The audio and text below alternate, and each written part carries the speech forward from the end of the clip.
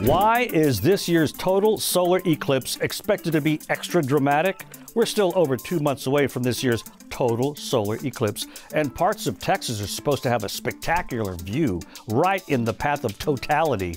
According to the Washington Post, this solar eclipse should pack some extra drama. That's because the sun will be unusually active, the most active it's been in 2 decades.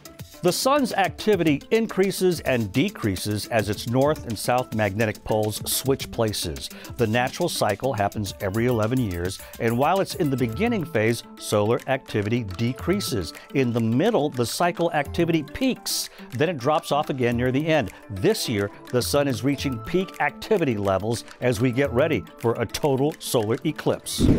So why will that change what we see? Normally we can't see the sun's outer atmosphere called the corona. That's because the sun's bright light overpowers it. But with the moon blocking the sun's disk, the corona will be visible with all that extra activity going on. That means bright streaks emanating from the sun called streamers, pointing in all directions. An awesome show for those of us lucky enough to see it.